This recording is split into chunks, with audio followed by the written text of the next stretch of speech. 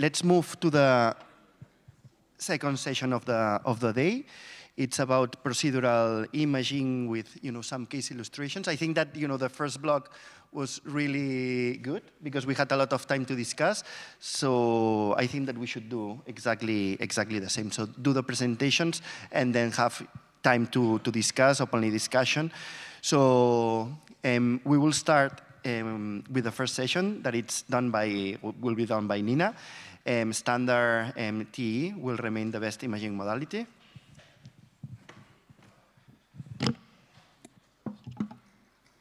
Thank you very much. We heard a lot about TEE pre-planning, and now I think it's time to go into the procedure. And my task today is to speak a word for the standard TEE that it is, at least at the moment, and might remain over at least a couple of years, the best imaging modality to guide our procedures. So why do I think that TEE is the gold standard at the moment? So we have a methodology which is available everywhere. I'm pretty sure everybody here in the room has a TOE probe, a standard TEE probe. So the imaging approach we are using during the procedures, it's quite standardized. So we have unlimited and quick maneuverability, and we might have a look if this is something which is useful. Usually we don't need general anesthesia, so I'm from Germany, so the patients in Germany usually can swallow a probe under sedation. This is possible. And there is, in many cases, there's no need for contrast injection. And I think it's the most cost-saving imaging modality we have at the moment. And we already have spoken about costs, so this is an issue. So it's available everywhere. So we don't have to talk about this point because we've seen, Philippe, your survey. So TEE is used in 90% of the patients. So it's available everywhere. So the imaging approach is pretty much standardized for LAAC closure. So we have a couple of papers where you can have a look in where the image approach is described. And just to give you an impression, so what do we have to do? We exclude thrombi and contraindication before the procedure. We have to understand the 3D morphology of the left atrial appendage. We have to perform a correct sizing. We guide transeptal puncture. Then you have to guide the introduction of the delivery system. You guide the device deployment. And then you check the release criteria if the safe position and coverage is adequate, and then you guide the device release and you recheck the final position of your device. And of course, you always have to do active imaging to monitor for complications. So just to give you an idea, so these would be some examples: a rheumatic mitral valve stenosis or a mechanical valve where it wouldn't make too much sense to implant an occluder. And this is also something which would maybe not permit a procedure as first line. So if you have a thrombus in the left atrial appendage, and I don't know if I have a pointer, but the image on the lower bottom on the right side, this is a thrombus which formed in the left atrial pouch of an intra-atrial septum. So this is something you shouldn't overlook. Also, the characterization of the left atrial appendage is quite standardized. So if you use two-dimensional imaging, which is not very frequent, I think, at the moment, you should at least have a look in different angulations. Much easier to characterize the left atrial anatomy if you have X-plane imaging. You get anatomical orientation if you take a short axis view where you get the orientation in medial and lateral orientation, and an X-plane which gives you the 90-degree view in the anterior and posterior direction. So it's also not unimportant to look at surrounding structures. So for example, on the left side, you see an example where we have an interposition of the pulmonary artery in between the left atrial appendage and the aorta. You might have a close relationship to the circumflex artery. So to my experience, so I never had a case where I saw a compression of the circumflex artery, but you should be aware of where this is positioned, and also the relationship to the left upper pulmonary vein. So this is something which might be of interest, and this is something we talked about. So if we could anticipate the transeptal puncture site, so I think it's important, and this is a wide-angle acquisition which gives you these information, how the interatrial septum is orientated and where the entrance and the main axis of the left atrial appendage is leading to. So with this wide angle acquisition, you can get an idea where to puncture. If the interatrial septum is very far anterior, this can be, and the origination of the left atrial appendage is also in a very anterior position, this would give you a 90-degree angle, which is very difficult to cross. Another important point is to characterize the ostium and the shape of the dynamics. So we know that the rate of embolization or the risk of embolization might be a little bit higher if you have a patient in sinus rhythm where you have more contractility. And on the other hand, if you have a very eccentric landing zone and ostium, so you might think about your strategy, how to size your device. So I think there's pretty much consensus that the sizing is usually done with a 3D method. So we have pretty good comparable results. If you look at 3D TE and CT, CT usually sizes a little bit larger, but in general we have quite a good consensus if you use a 3D modality for your sizing. For the transeptal puncture, we usually use X-plane, where you get orientation in posterior and anterior and inferior and superior direction. So the next step we have to guide is a wire in the SVC. Then we have to look for the correct puncture site in the interatrial septum, which is usually, as we heard, more in the inferior part of the septum. And this is something you can also check with a long axis view, for example, at 90 degrees, where you have the septum and the longest orientation of the left atrial appendage. This can give you a hint where in the septum, inferior or superior, might be better for your transeptal puncture site, whereas the anterior-posterior puncture site, in my eyes, is easier accessible if you look at a wide angle acquisition and look at the position of your interatrial septum and the entrance of the left atrial appendage. So the next step we have to guide, and here the axis you can see, well, this puncture site was maybe a little bit too much anterior here in the septum, but as we already heard so some of the devices are more forgivable. You have sheaths which can correct that a little bit.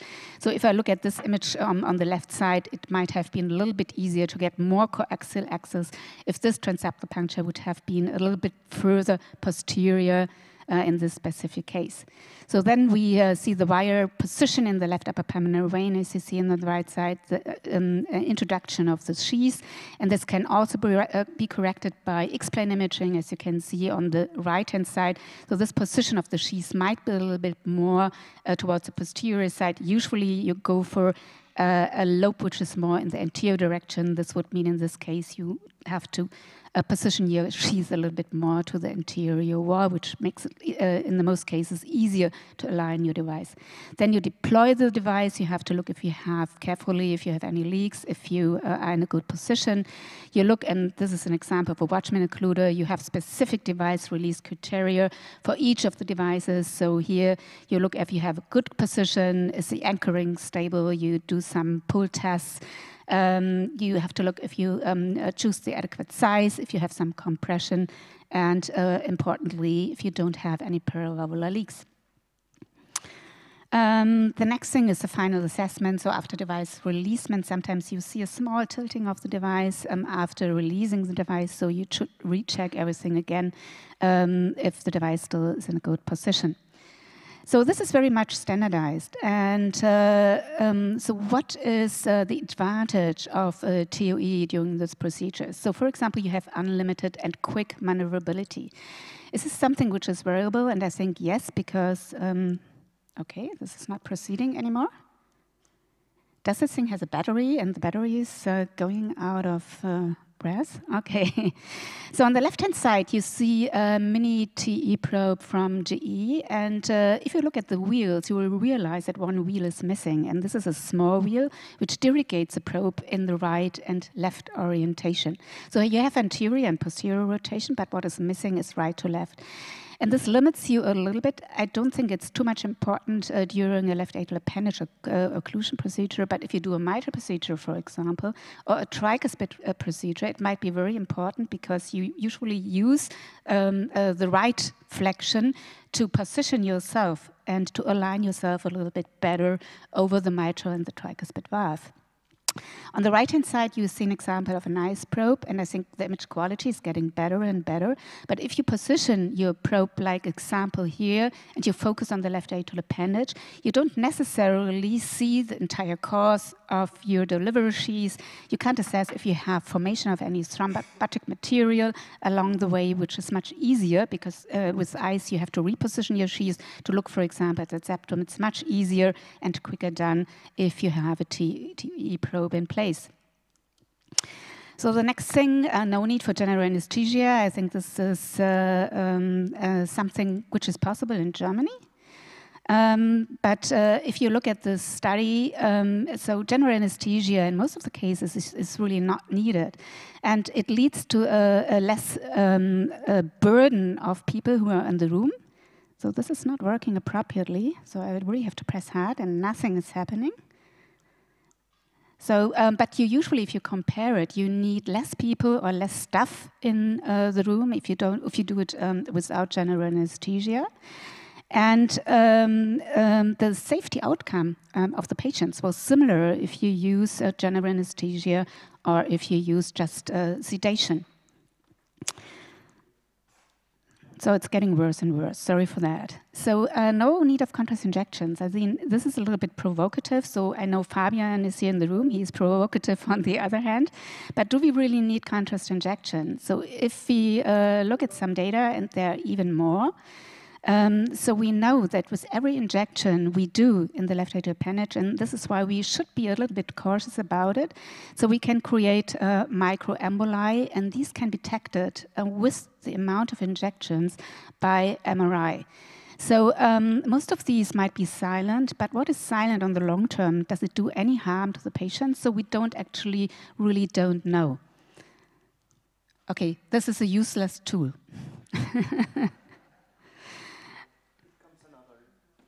So we are making progress. It's getting better. Okay.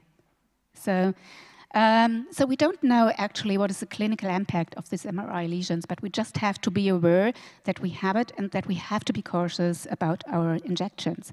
On the other hand, is it possible, and Christoph, you're here in the room, you have been involved in this study, is it possible to do a contrast-free echocardiographic guided left appendage closure? And yes, it is possible, and it is possible with excellent results and again, less radiation exposure. So this might be also a way to go. Another point which is not unimportant, especially if you really have to take an eye on the costs, TE is the most cost-saving imaging modality we have at the moment. And just to give you an impression what you have to spend if you look at the different modalities. So a standard TE probe is about 17,500 in Germany at least.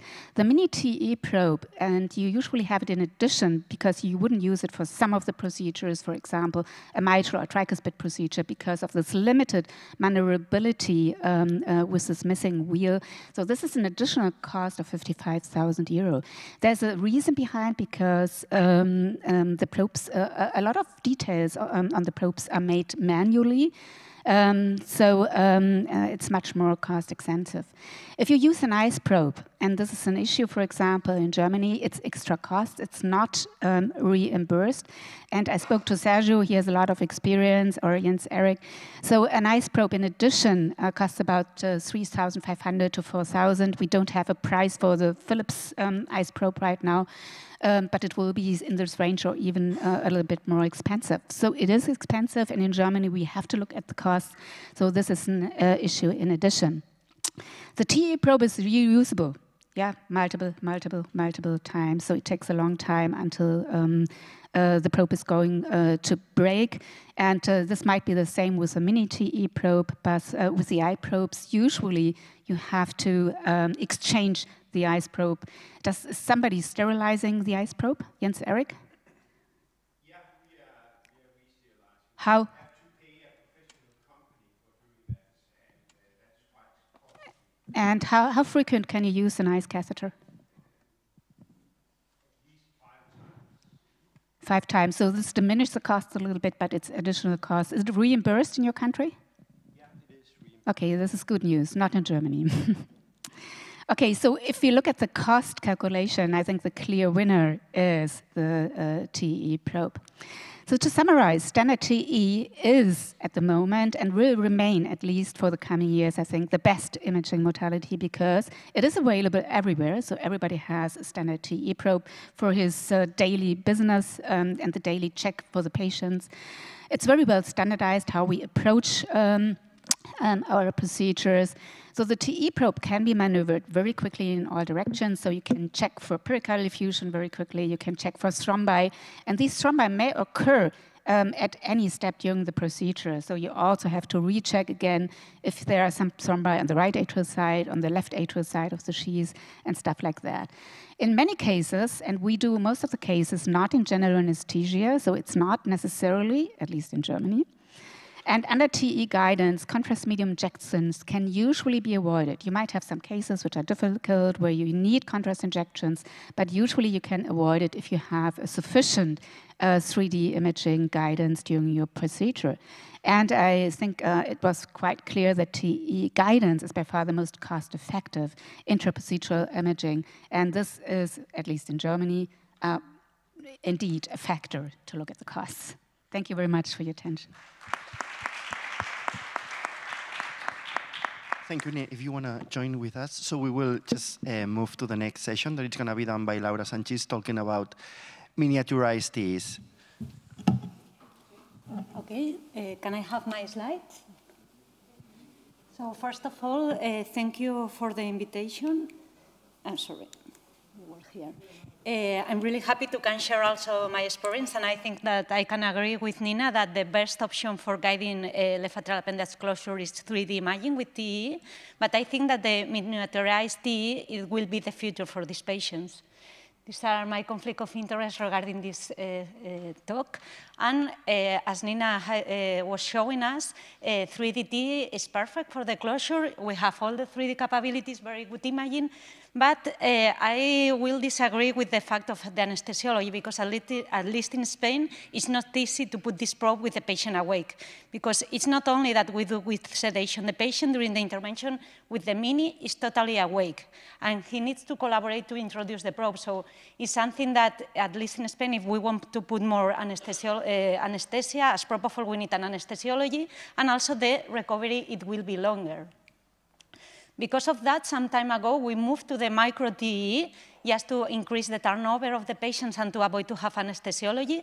But the problem of this probe is that we only had at that moment 2D imaging. The manipulation was quite difficult. The imaging was okay, but only 2D.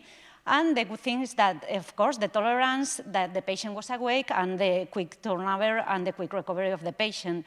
But just last year, we have a new probe. The thing in the 2D micro TEE is that I think that for complex anatomy was not enough to do a safe closure.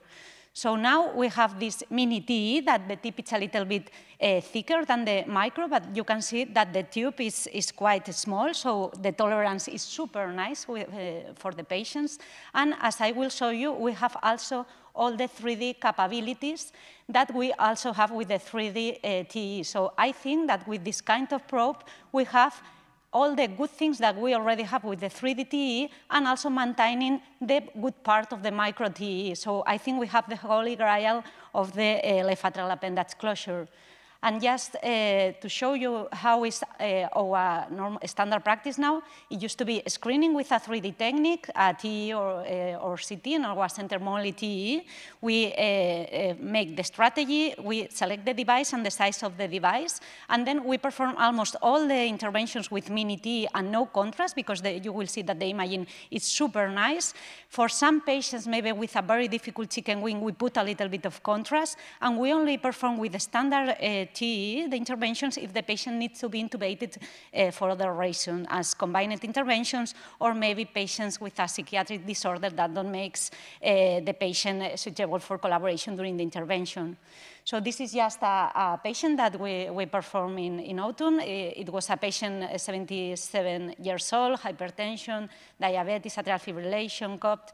He was already admitted in the hospital 6 months before because bleeding, and they stopped the acenocumarine, but 2 months before the next hospital admission, they started again with rivaroxaban. So he was admitted in the hospital with this gastrointestinal bleeding, again, severe anemia, and just the digestologist asked us if we can do it during the hospital admission, the left atrial appendage occlusion. Because sometimes in the echo lab we are a little bit busy, we decide to put this patient directly in the cath lab with no planification, and these are the images. You can see here that the visualization of the far field for the pericardial effusion evaluation, it's quite good with the mini probe. We can also make in monoplanes the evaluation of the morphology of the appendage. And as you can see in the next slide, we can have this nice visualization of the osteum, the relation with the pulmonary ridge, relation with the mitral valve. We can also check the contractility as in a standard probe. We can make the measurements of the osteum and the landing zone quite nicely. The imaging used to be like this in most of the patients. And then during the intervention, we have the biplane, so we can make a very safe transectal puncture. We can also check with 3D the position of the wire. In this case, you can see in the pulmonary vein. We can also check the perpendicularity of the catheter with the appendage, as you can see in the 3D, because now what we do is that we are with the catheter in the pulmonary vein, and we retire the catheter, and if it goes very perpendicular to the landing zone, we just go with the device without any introduction of pigtail or contrast. This patient was like that. You can see here that in this case it's an unplatcher. We're opening the ball, we're going in, we can position anterior, posterior with the 3D. We can be sure with the biplane that we have an adequate implantation in both sides. And then we can check also the final result. In this case also was a very elliptic landing zone, as you can see in the bottom. And you can see that with the 3D, we can also ensure that the result was good with no leaks.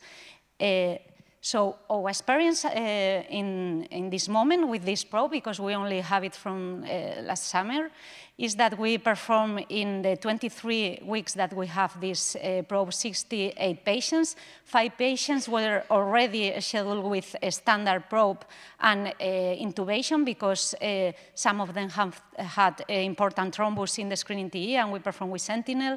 1 patient was a combined intervention with TriClip. And also, we had 1 patient that we put it in the cath lab, and we tried to introduce the probe, and patient started with severe nauseas, disorientation, so we decided to stop because we only used to put like 25 or 50 milligrams of fentanyl and 1 milligram or 2 of midazolam, so the patient is talking all the time. So in this patient, we decided that was not a good idea, and in fact, we made this patient with the anesthesiologist last Wednesday, and the anesthesiologist tried to make also a deep sedation without intubation, and was a disaster, as in the first attempt, so he ended with intubation, so it was a patient that had some problem with the sedation. So at the end, in these 23 weeks, we made 62 patients with the mini TEE and constant sedation, and the constant sedation is patient almost awake. And we have no procedural complications. The first chosen device was implanted because in all the patients, we remeasured the landing zone at the moment of the implantation.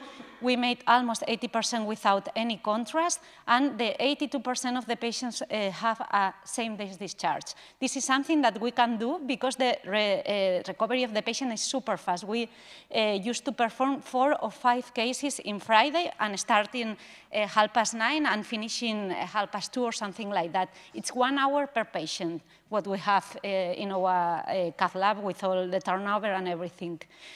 The planification in our case was mostly with 3D TEE, but you can see here that there was an important part, almost 35% of the patients with no previous planification.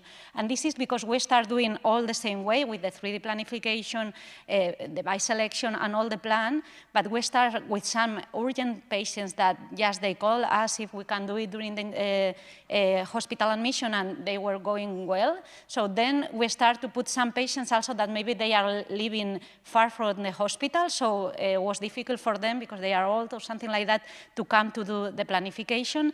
And the results, as you saw in the previous slide, were quite nice. We also compare of those patients that have planification with 3D echo and remeasurement during the implantation, if there was any change in the landing zone, and you can see here that there was no any difference with the plan and the thing that we measured during the intervention.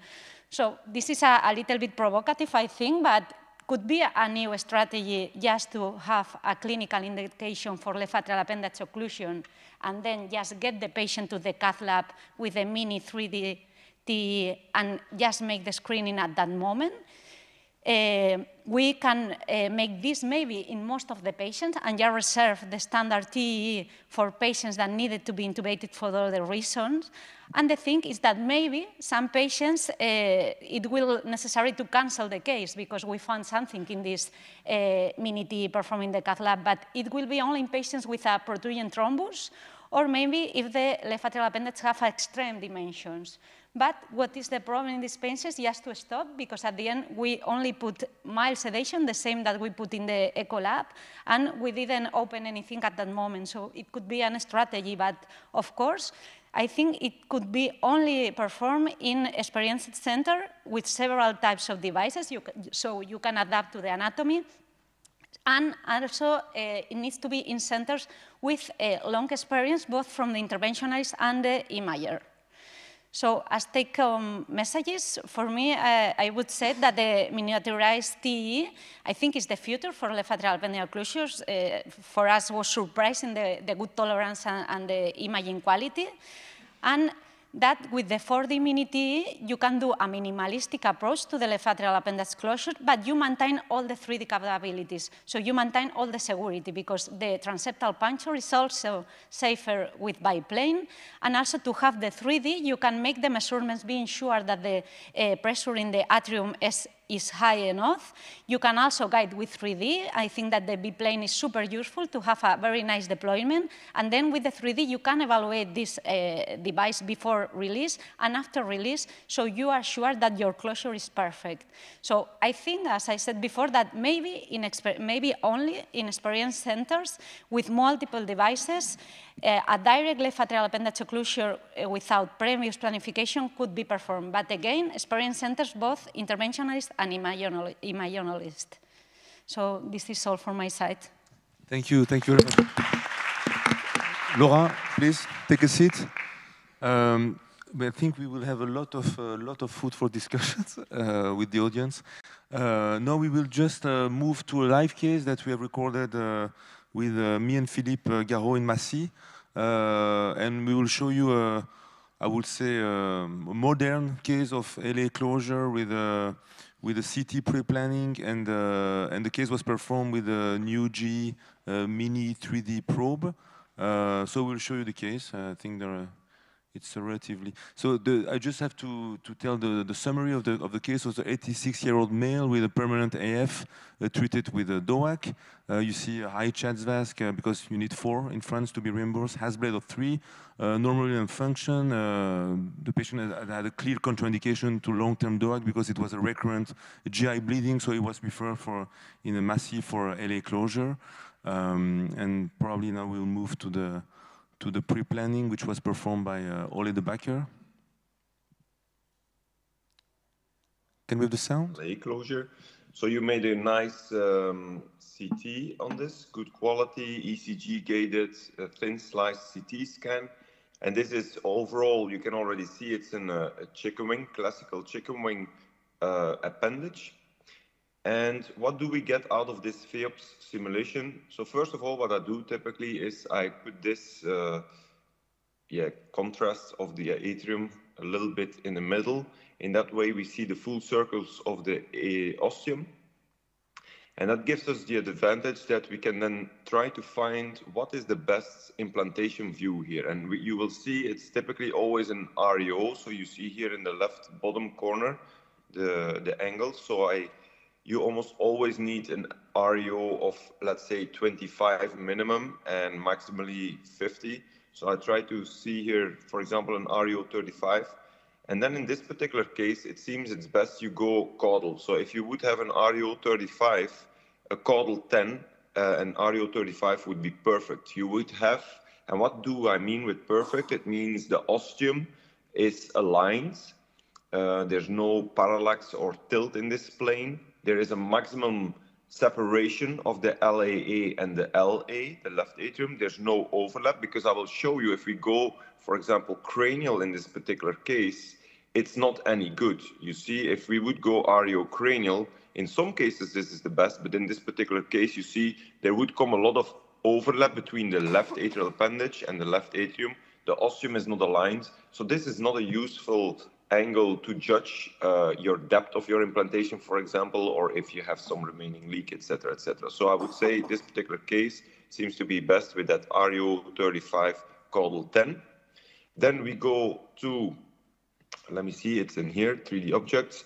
We have, of course, this is the pure anatomical ostium, and this is kind of more landing zone slash ostium Watchman flex, either landing zone for amulet or the ostium for the Watchman flex. I typically take in between the anatomical ostium and the landing zone for the amulet. Then if you would make a line in between there, that would be the perfect ostium measurement place for a Watchman flex. So let's see, the anatomical ostium has a maximum diameter of 36. So if we really want to go covering this appendage almost completely up to the commodine ridge, we will almost need a very large device that covers almost to 36. I would think a tiny bit smaller, because if we look then to the Watchman flex ostium, but as said, I would take it a little bit in between these two, then this is the measurement 27.4. So I think realistically, it's around probably 31 millimeter, the ostium for your Watchman flex measurement here. And then we can go for the simulations. Then we can, it's between 31, 35. We have some different positions. 31 proximal, this would be kind of a nice position with minimum shoulder and very much coverage of the commodine ridge also there. But we see a concern is that perimeter derived mean 29, we would have less than 10% compression. So I would be slightly concerned here for maybe embolization risk. So you have to go a little bit deeper. This is a little bit simulation, a little bit deeper. Here we would have a compression of just a little bit above 10%, maybe 12, 13%, but you start to have incomplete coverage up to the ostium. So let's see if 35 could do any better. The 35 proximal, this is 35. We would have a compression of around 15, 16%. That would be definitely possible. We would have full coverage to the ostium. We would, on the other hand, also have a little bit of shoulder. Maybe it starts to become almost a little bit too much shoulder, I would say. Let's see if they have a simulation a little bit deeper. They do have. Then we have a little bit less shoulder. We have almost still complete coverage up to the ostium. And we have also a compression of almost 20%, I would say, 18%. So this seems good. But on the other hand, less coverage up to the ostium. And then a distal, as said again, they cannot simulate very distal because it goes very tapered. It would only start to tilt more. You would still have that same compression of around 17, 18%, and you would have less complete coverage to the ostium. So I would go probably, based on these simulations, for a 35 device, either in this proximal position or in this tiny little more distal position.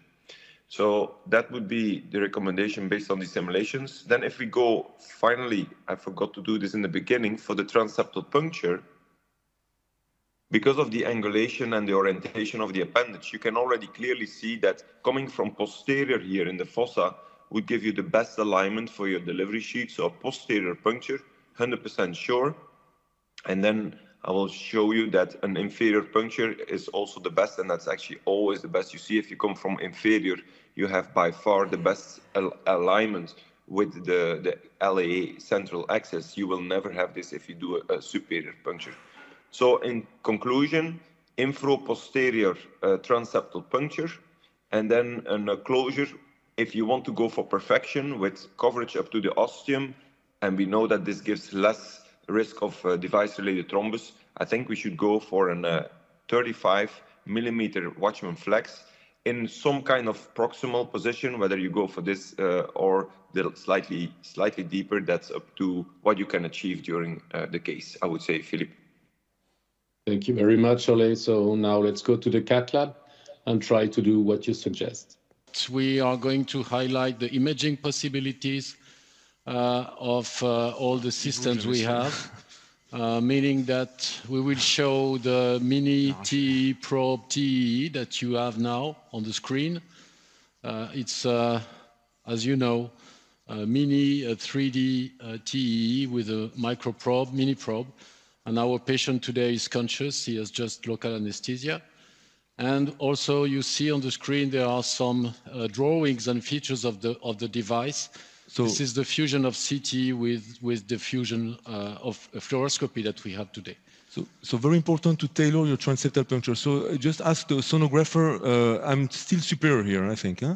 Yes, there is the thing is posterior, is posterior and mid. Mid, you mean mid inferior? Mid inferior and okay. Posterior. So try to come down. So we try to go inferior and mid. Yes, yes. Can you show me maybe just a bicable, just a single bicable that I can see really the superior and inferior? Yes.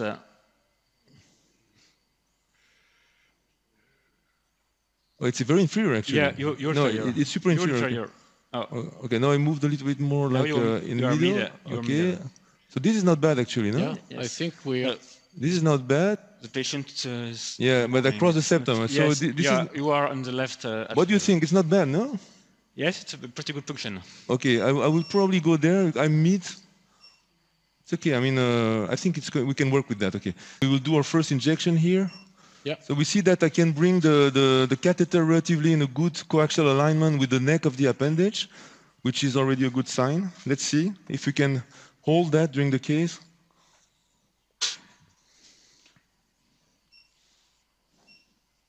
Okay, retirer le guide. So we are going to do our angio injection and we'll keep this view during the case.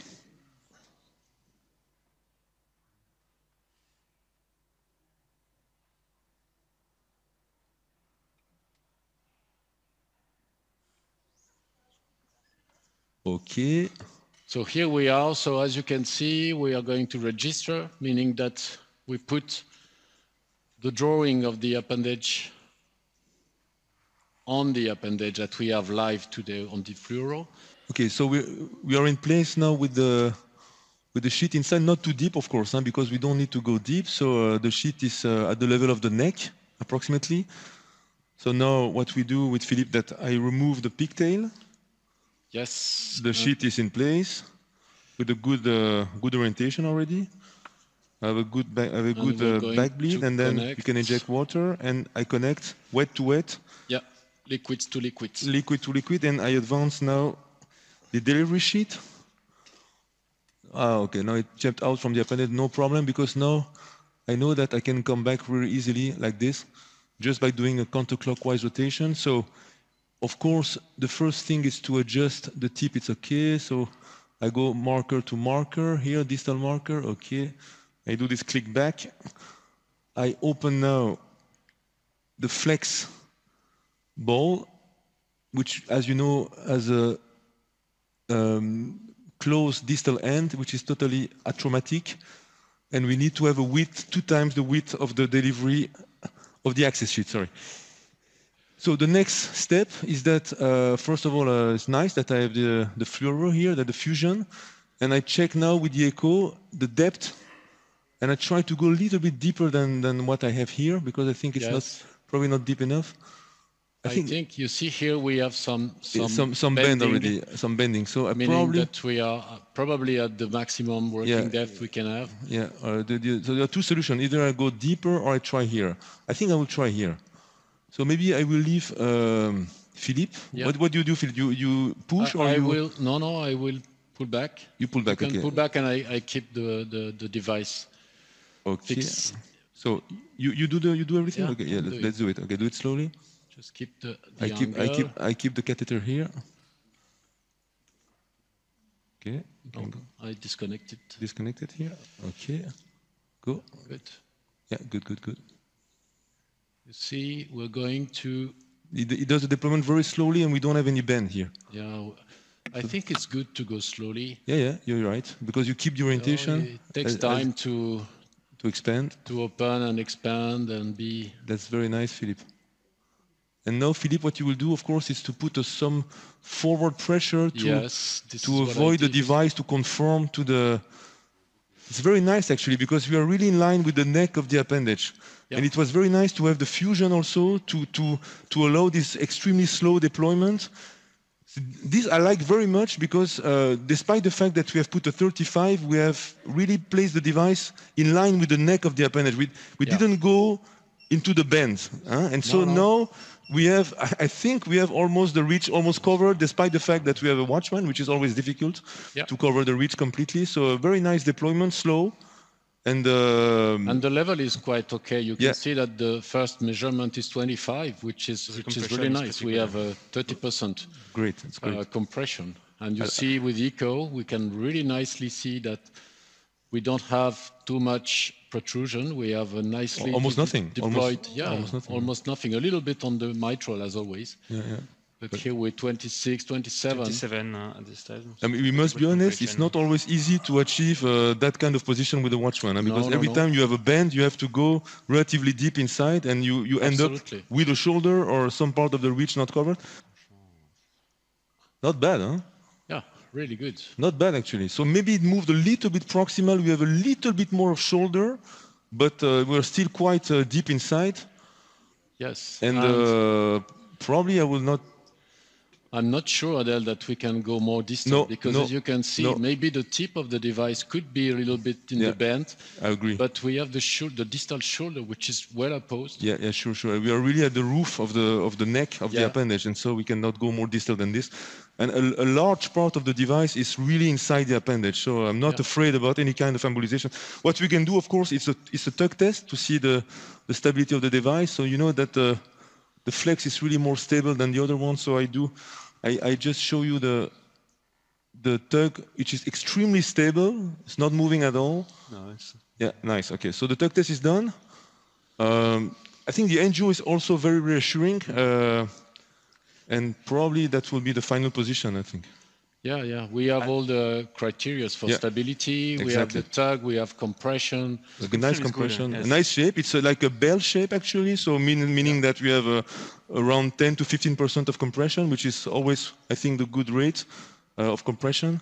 And we keep some proximal implant, which is really important, as you know. Exactly. Because we want to avoid the incidence of device-related thrombosis, which is probably best prevented by proximal position, as Xavier shown. Sure. Do you have leaks, Victor? I don't think so. I think it's well opposed. In today there is no leak. No pre-device leak. That's very nice. Huh? No conflict with the mitral valve. No. Excellent. Significant conflict. So we release? Yeah. So it's a good result. I let Philippe do. Yeah, go. And the fusion was very helpful here.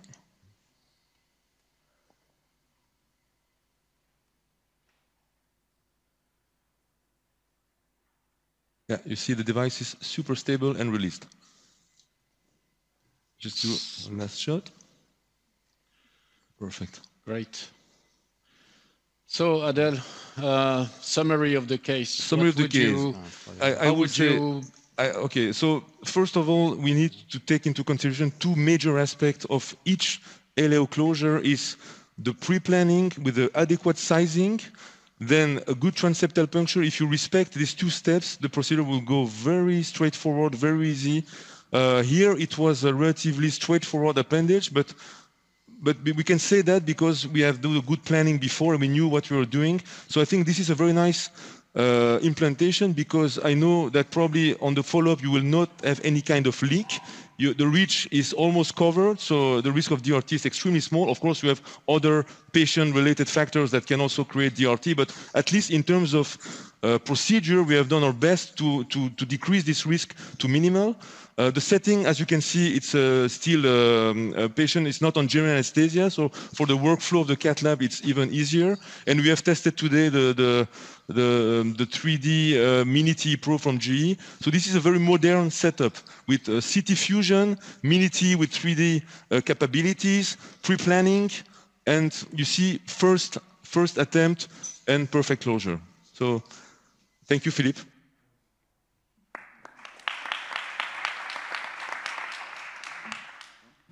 Okay, great case, and you know, with full imaging, so you had everything. And so let's move to the last talk with Dabit Arzamendi. He's going to talk about the only method that we didn't show, that it's the eyes, and then we can have the discussion. Hi, good morning. You showed you are really talented because despite that the fusion wasn't good, you were able to find where was appendage. So I think this shows this is a perfect case to show that this is something that we need to improve, and probably it's a good tool, but it's something that we need to improve. So my talk is about the intracardiac echo use in the appendage closure procedure, and I don't know if it's the future, but what's clear is that for some of us it's a reality, because we don't have the availability of the imaging specialist or the anesthesiologist any time of the week, any hour of the week. And this allows us to work and do cases and schedule them or by ourselves.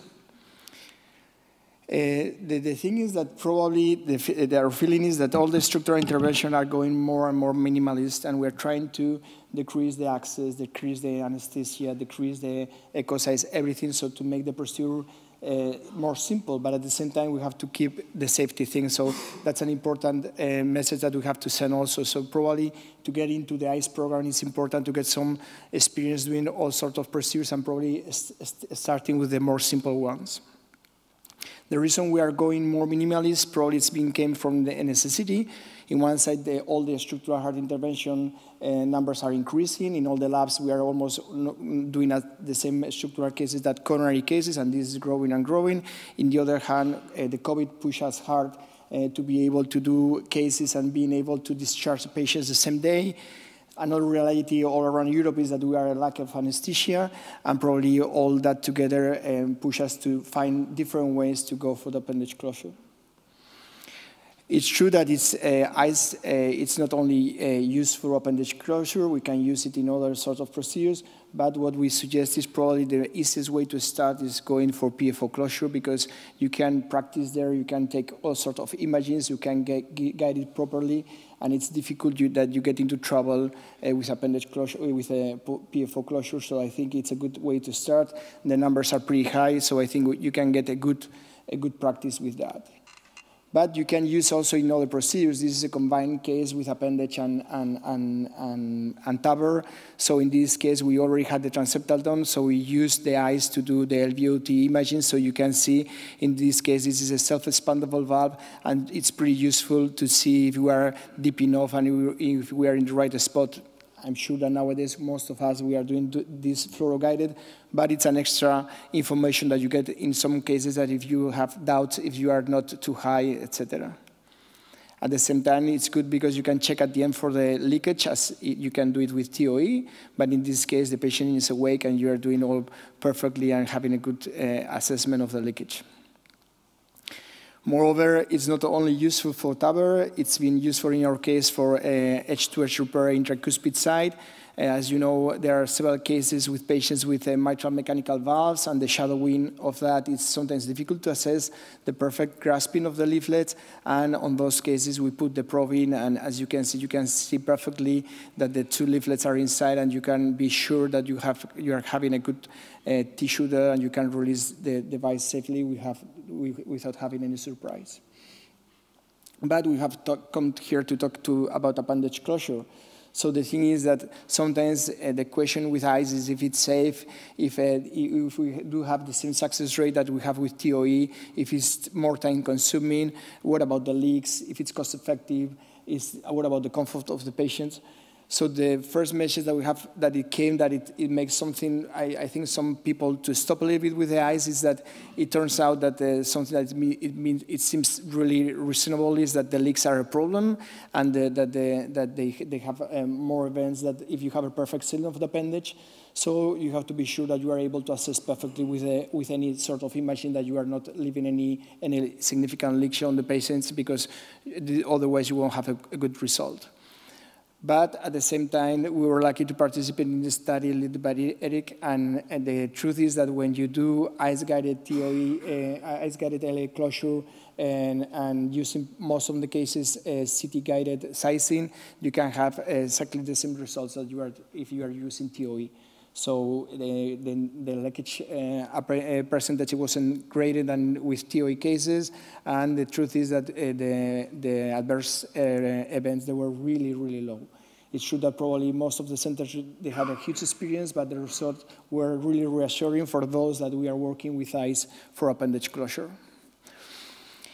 The good thing is that maybe we are talking about the future, but I think the message today that I want to send is that eyes-guided appendage closure now it's standardized. So I think most of the payers that we have clear that CT is a good tool to have a really good size of the appendage, so you are not, once you get into the procedure, you already have, you know which is going to be the size of the device that you're going to use. You can do a perfect sizing before, and even if you want to go moreover, you can use other sort of tools that you can assess, even the transeptal puncture, which is going to be a central line. We have been talking about FIOPS and other systems. This is a BIDA. This is a system that we are using, and it was perfectly. So you can have a perfect idea of the anatomy, and which is going to be the challenge of the procedure that you are doing. So once you get that, you can go for the eyes-guided procedure. And you can guide every step of the procedure. For the transeptal, you can check perfectly that you are inferior. Sometimes to avoid moving the proof, what we do is we use the fluoro to check if we are posterior, so you can guide even when you're going through the septum. You can check for thrombus as well as you are doing with a TOE. I think the imaging quality is good enough. We have, as I say, the standard views now. In the past, we're putting the probe in and we're going up and down, and we didn't know exactly where to check. We know that now you can go mid-appendage, you can go to the pulmonary vein, you can go down to the mitral view, and you know exactly what we are viewing, and you can do all the measurements, and you can check if the device is in the right spot. So as I said, in this case, we are using the two different views that we use most of the cases. We are using the mitral view, that it's an equivalent of the 135 of the TOE, and in the other side, you can see a cranial view in mid-appendage, that this is an equivalent of the 45 TOE imaging, and the quality of the image is pretty good, and we can see that the device is in the right spot.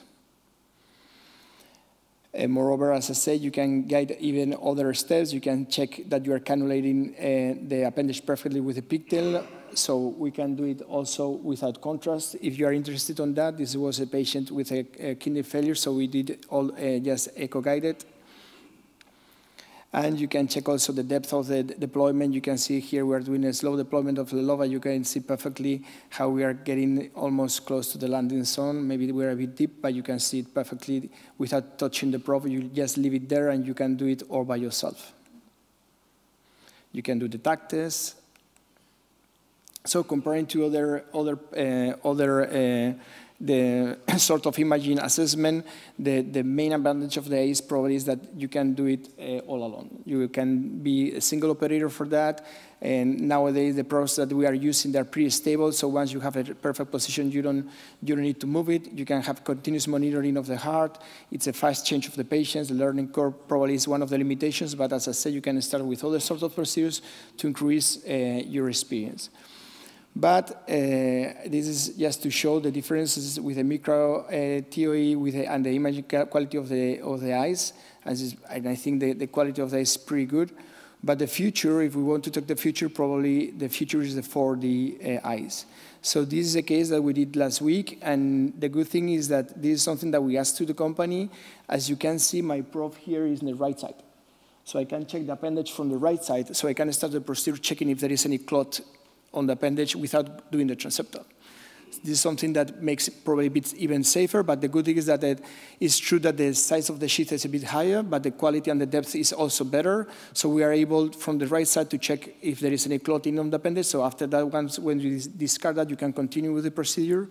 The second positive thing is something that also Laura commented, that you can assess the transeptal using the multi-plan view, and you can do some sort of unexplained, and you can check just in one position. You can see the superior posterior and anterior posterior views, so you can see that you are doing the punction in the right spot.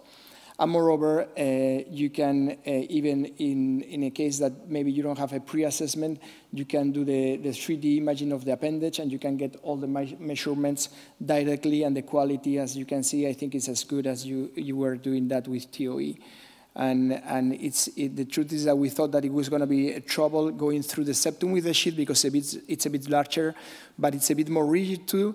So the truth is that it was pretty easy to go through the septum to get good quality images of the appendage. So I think this is probably the way we'll be working in the future. So probably the summary is that eyes look something fancy and something that it was to get like pretty images and things like that into the heart, but now I think it's something really practical that from some operators can really work. Thank you. Thank you very much, David.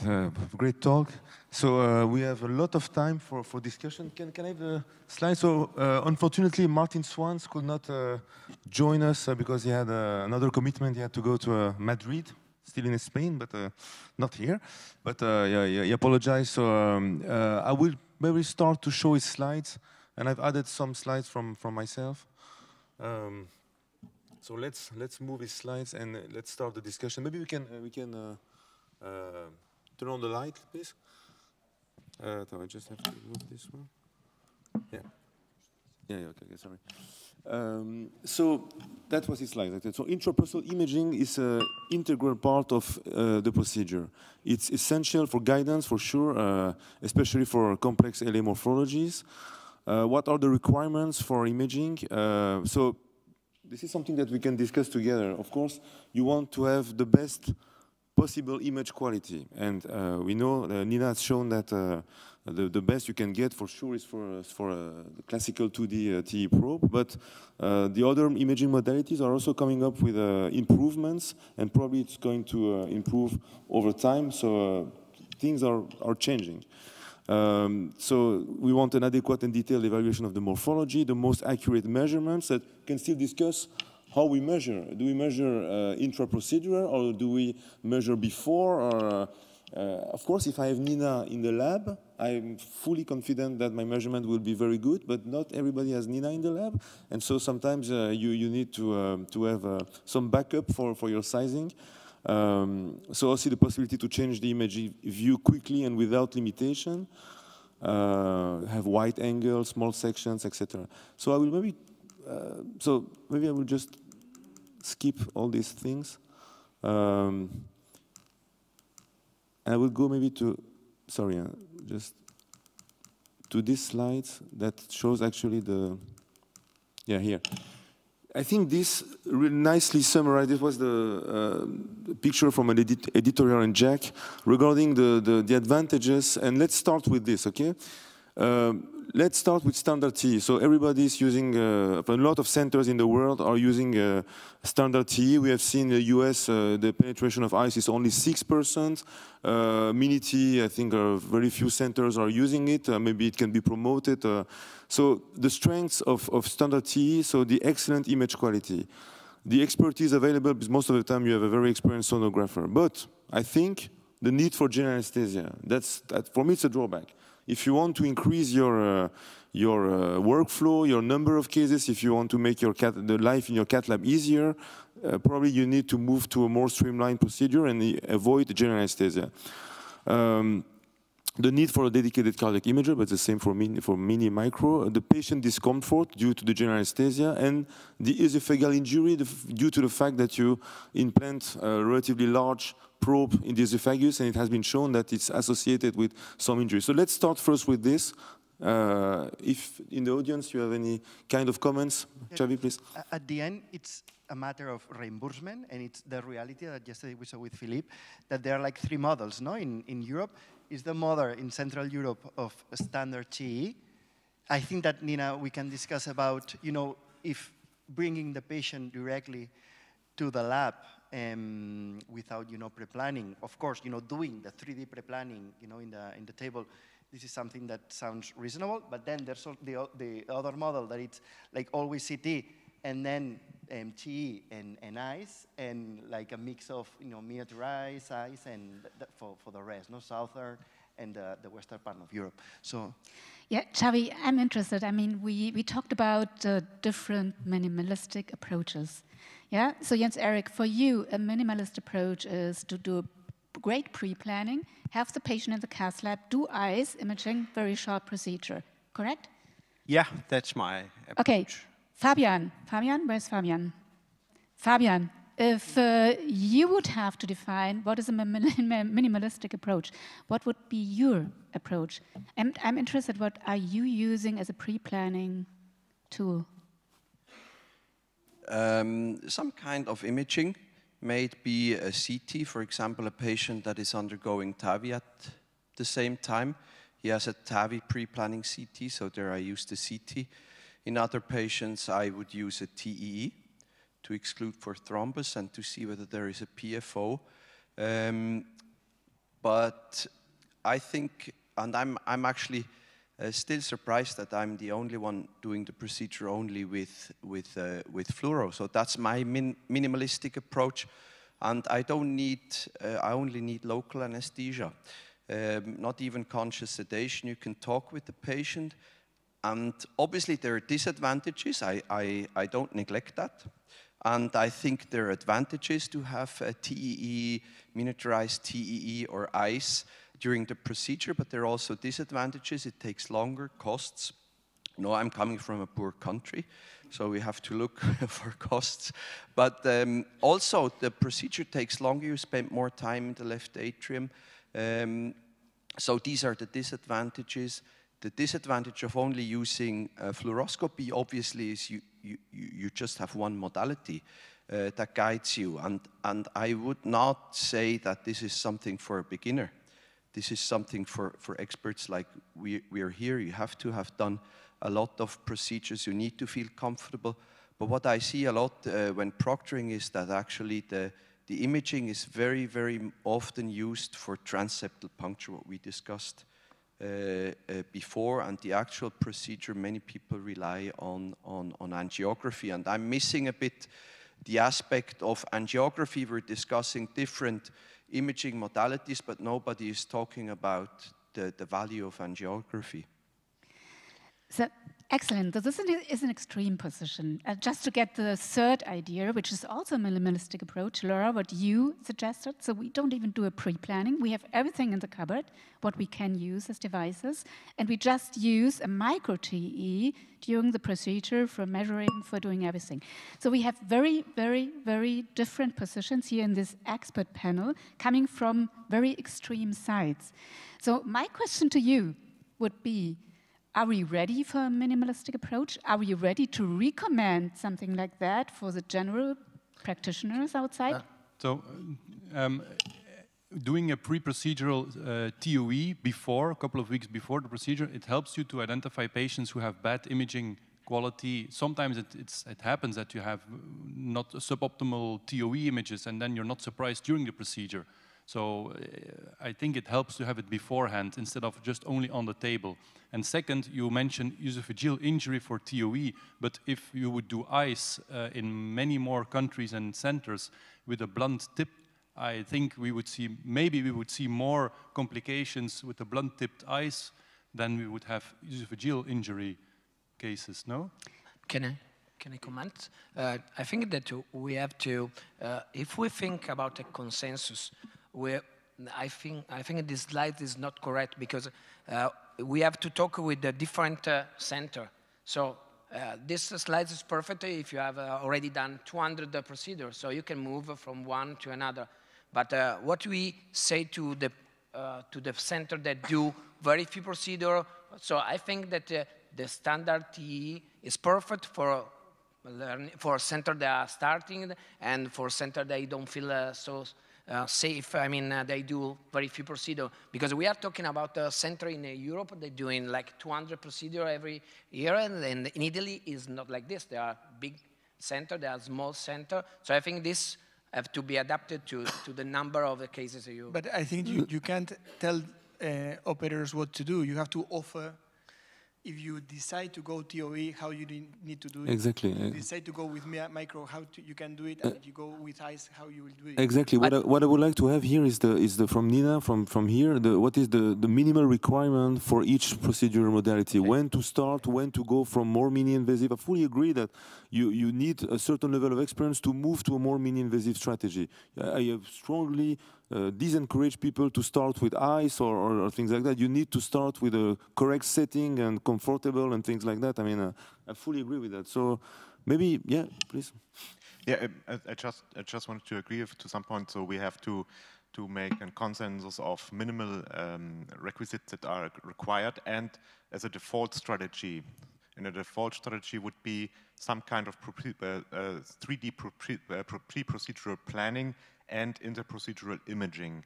And what kind of imaging, pre and post or interprocedural, then we can discuss depending on local resources and expertise. But I think that should be the default strategy, and not having pre-procedural planning can be a bailout situation if it's not possible. But in a perfect setting, you want to have this information to know. I don't want to have stress during a LAAC closure because I see that it's a very complex. You're raising a super important point, and I would like to have the advice from the audience.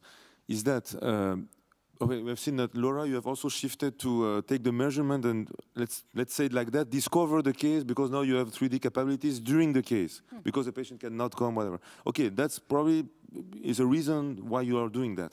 But how do you feel here that even if you do 2D TEE, 2D probe, sorry, no, with 3D capabilities, importance of pre-planning, or do we go, do we advise to go in the case and do the measurement during the case, or having something before? Personally, I like to have everything before and have the TEE for guidance, take another set of measurement if needed, but I like to have my case prepared up front. So I would like to have, for example, here, who in the audience like pre-planning? Please raise your hand. I also like it. Okay. So we have a majority of people that want to have some imaging before. It can be whatever we want, but they want to have some imaging before. Whatever is the modality used during the procedure. Is it right? Yeah? Okay. Yes, there's consensus. That's fantastic. And Fabian, you raised your hand. I've realized that. Great. So there's consensus. We need something in advance. Can I just...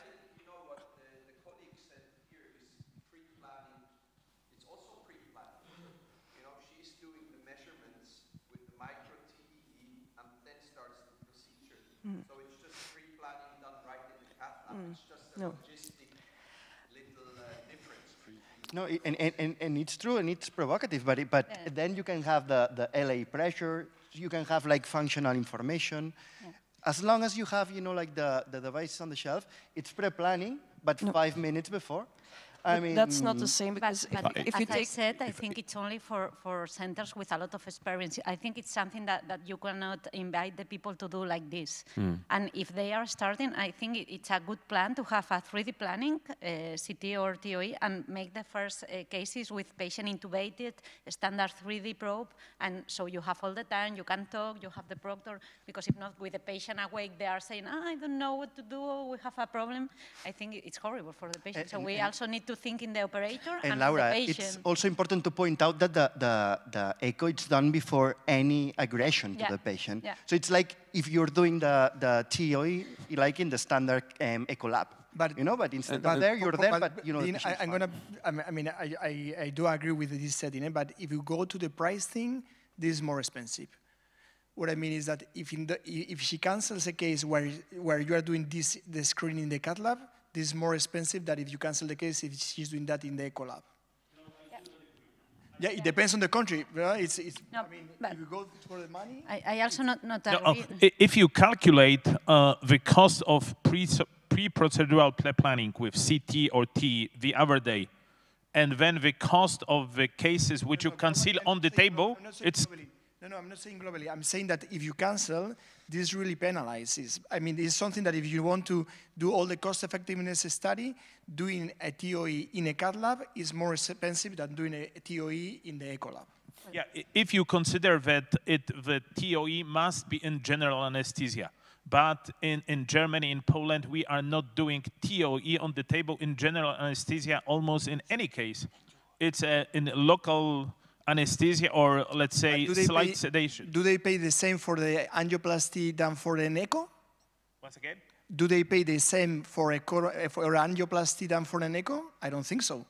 If you miss an angioplasty, you are earning less money than if you miss an echo. That's what I mean. I don't disagree with the strategy. What I mean is that if at the end you do a study and you want to touch also the money thing, this penalizes this sort of decision. I have a question. Can I make a comment? I have a question to Laura. Laura, do you trust in the same way? Do you trust in the same way your 3D imaging with the mini TE as with a regular TE Pro? Because because the quality of the images is not the same. You trust it in the same way. Yes, if you go to the very far field, for example, for tricuspid, it's not good enough, but appendage, yes. And regarding the cancellation, I think that maybe it will be 1% of the patient or less. So it's worth it because we are putting 5 patients in a day. So if one patient every, I don't know how many weeks goes cancel, I think it's not a big deal. And also for the patients, they are super happy because they just came in the morning, they go to the echo lab and they are discharged in the afternoon. And if not, it's like coming to the echo lab. Lisbeth after, Thank you, Adel. For the purpose of the consensus, I think we have to acknowledge there are different ways of doing the procedure and guiding the procedure, which is what we learn from this room. And this is really good and exciting to have this discussion. And also there are good combinations of pre-planning and then procedure guidance imaging. And I think it's really important to say that we have to use the one where we trust, we feel safe for the procedure, for the patient, and we feel we can achieve the best procedure results. And the second point is, of course, miniaturized, minimalistic is the best if we can achieve, but what is minimalistic? It is, from our point of view, it's a teamwork. If I have an anesthetist, it's not a problem for me to have a general anesthesia. No, sure. But on the other hand, if I don't have an anesthetist and I am not in Germany and Poland, it's absolutely impossible to have a TOE like that. So, I mean, we have to face that just to acknowledge there are different ways and we have to use the best one, but we have to validate our strategy. I mean, if you know you are doing that and you have good results, you have few leaks, few DRT, that's okay. Sure. Can I just... Can I make one comment? I think we're discussing a lot next to each other, and I do it like this, I do it like that. I think everybody has his own method, and that works best for himself, and we need to figure out, based on clear endpoints, well-defined endpoints, which strategy gives good safety endpoints, good efficacy endpoints, and based on those endpoints, and maybe this is a good place to discuss which endpoints should we compare to each other. And there's numerous ways probably to achieve good endpoints. That's a great discussion, but we have to define what do we want to reach and objectivate it. What I meant before is that unfortunately the different health systems push us to do it in a different way. So this is something that we need to accept. So I think you have to offer different ways and say what's a standard way to do that.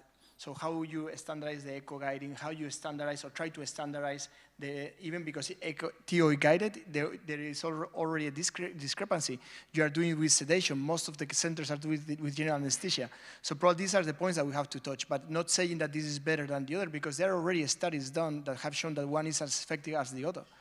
Yeah, but I understand what Lisbeth said, that now we are defining the different, I would say, setup and what is the best practice in for each modality. But it's true that in the future, and that's the goal also of this club, that we can set up some randomized trial comparing, for example, Mini-TEE to a standard and have a classical endpoint, like, for example, recovery and the time in the cath lab or discharge, same-day discharge and things like that. And then we will have a clear endpoint. But at the time being, what we can see from what has been published before, it's that most of these techniques are safe in the hands of experienced operators knowing how to use these techniques. So maybe we also have a lot of ICE operators here. I mean, I want to know their feeling about that.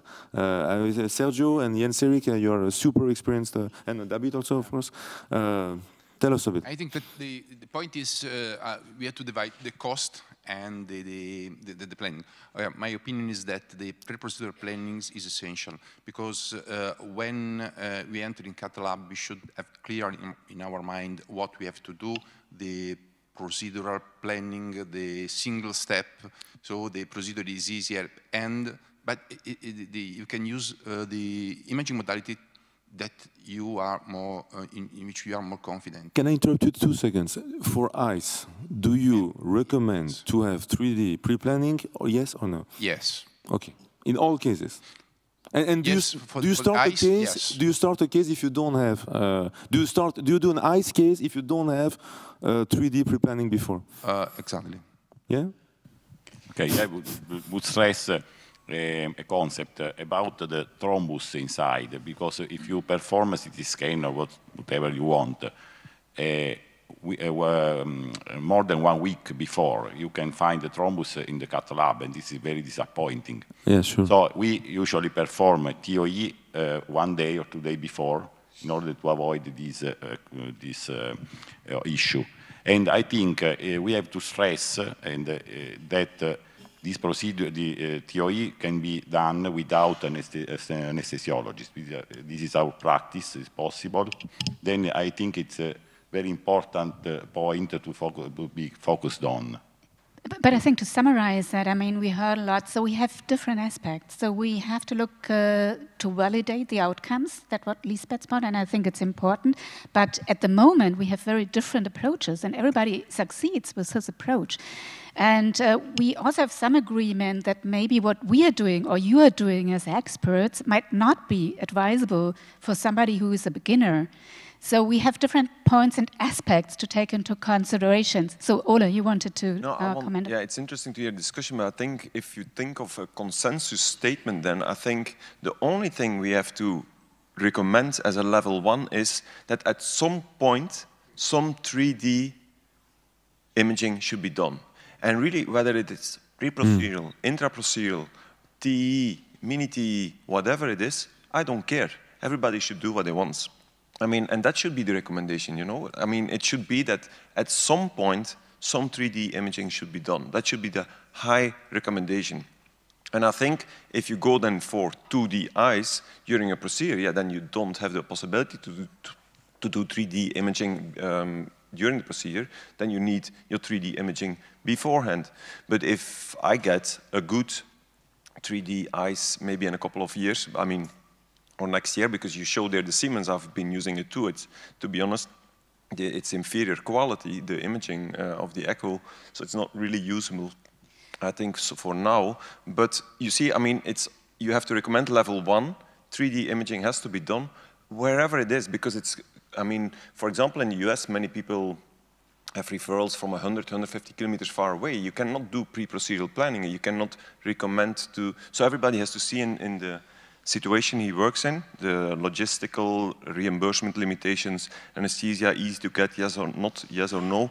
I mean, that's, so for me, that's the take-home message, that at one particular moment, for example, doing just the 2D TEE with the classical 045, 19, 135 measurements, which many centers still do, that should be kind of strongly discouraged. That's not contemporary practice anymore. But based on what evidence would you suggest that? Because you know that if you do a 3D multiplane reconstruction, you have much more accurate measurements. But from an outcome perspective, one would suggest then show me data showing. Yeah, I think there is data already. I mean, there's data showing that you have to use less device changes if you do 2D or 3D echo, or that's there. And also, in a way, we think Fabian is a kind of an extremist here, but on the other hand, I think fluoro is indeed, we don't discuss this enough. I mean, if I do, for example, for me then, my 3D moment is pre-procedural. That's my heavyweight of 3D. And then during the procedure, I try to simplify as much as possible too. And in a way, my eyes, I use it almost to do just safely my procedure to make sure I don't make any mess or any complications. But my fluoro is my main guidance to do my procedure for 80, 70, 80%. And then my eyes guides me to see, okay, I'm in the right spot. I don't make a complication here. I do everything safe. So I think he also has a point that if we discuss and typically imaging, the fluoro which everybody uses, we don't even spend 5 minutes discussing this. So that's also a point, I think, which is true. I mean. Jens-Erik, maybe. Yeah, yesterday Philippe showed us that still the most preferred approach is TEE-guided LAAC in general anesthesia. And I think the reason that this can work is that it's still a relatively low volume of procedures we are doing, but we have to face the future. In 2 years' time, we have to do the double number of LAAC procedures. 3 years' time, maybe triple. And we expect this type of procedure to increase very fast in the future. So I think we need to focus on simplification.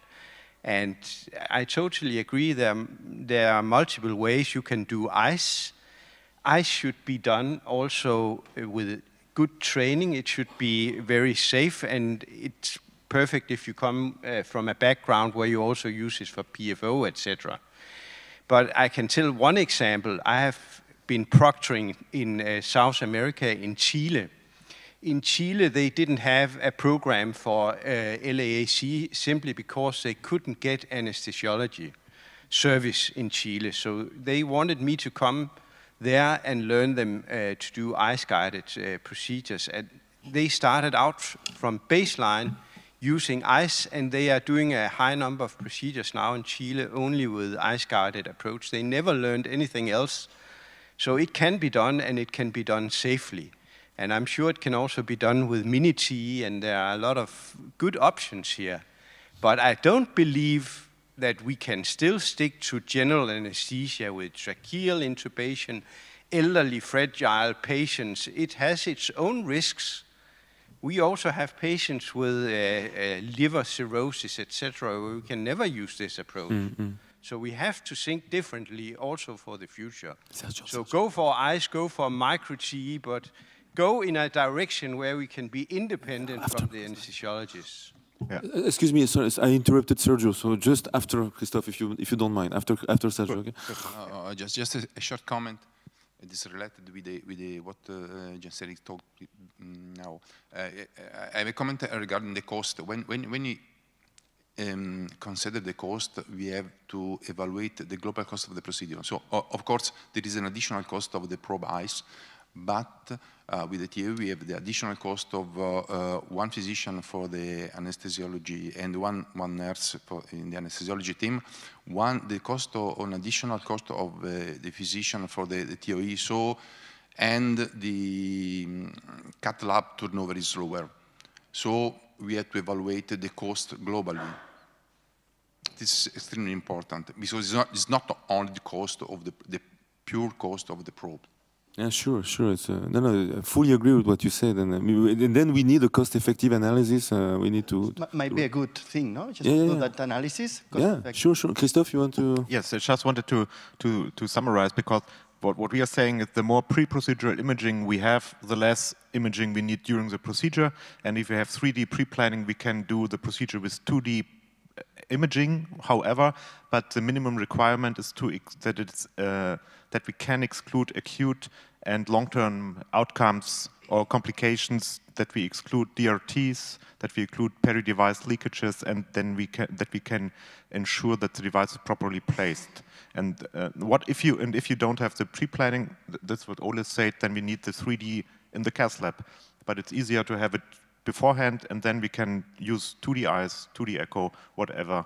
Maybe I'm not sure about fluoroscopy alone, but yeah, a simplified approach. And I like very much.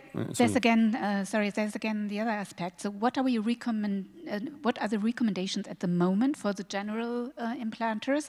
And the second is what are we doing in the future? And do we have to look into the future? So what Jens Erik is recommending, so we have to get rid of general anesthesia. Is this something we should recommend at the moment, or is it something we have to address in the future? So how to so they don't want to get rid of the anesthesia. Yeah, that's it. So there are a lot of reasons, yeah. But if you look at the volumes, it might be something which is necessary. So how should recommendations be done at the moment? And the other things is, I hope we will treat younger patients. So I don't think that we are moving to older patients. So if it's a fragile patient, probably the anesthesiology problem will be a problem. But if it's a young guy, 70 years old, and it will be nothing to do general anesthesia. So I think that we are moving to, we have two different ways. I agree with both. I will be very happy to move away from my anesthesiologist, because I know that every week he asks me how many left appendage you have to do, and so I want to have at least one day that I can do alone in my cath lab. On the other side, I think that it's cheaper, and so I have some confusion. Probably this is another thing that we can comment. I mean, as the pre-assessment seems clear, and the thing is, during the procedure, how do you assess the imaging? Yeah. So you can do different offers, and you can also suggest centers that you can get trained in that way.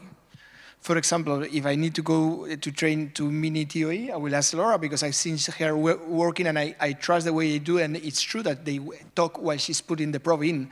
And it's really something that probably, if I need an echo guide training, I would. So we can suggest centers that have experience doing that if you want to get trained in that or the other way, and this can be something helpful. Okay, let's maybe summarize the session, because we have to move to another session. So I think you have heard very, very interesting things from the audience and for a future consensus.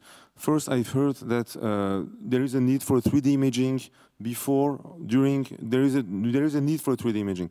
I like very much the comment from Christophe that if you have 3D up front, probably you can work with 2D during the case. That's super important.